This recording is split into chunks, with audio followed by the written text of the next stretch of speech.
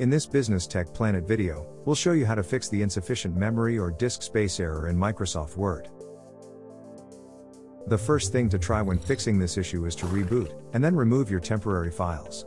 To do that, open File Explorer. Then head up to the address bar and type in %localappdata %\temp. Now hit enter.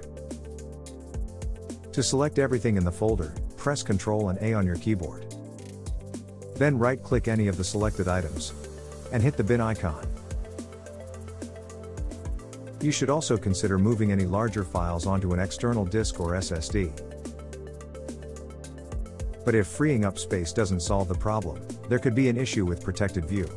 To resolve this, open Word, then go to Options in the bottom left. Now head up to Trust Center. Then go across and click Trust Center Settings.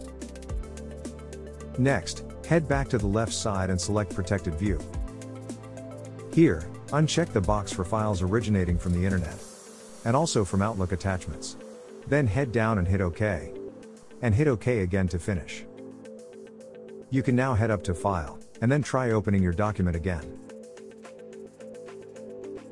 If you're still having trouble opening your documents, try running Word as an administrator.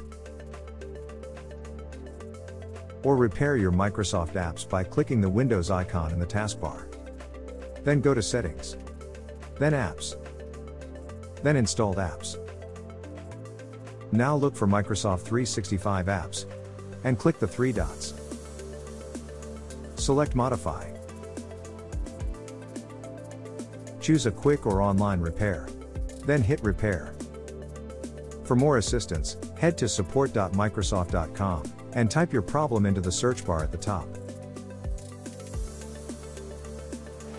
That's all for this video.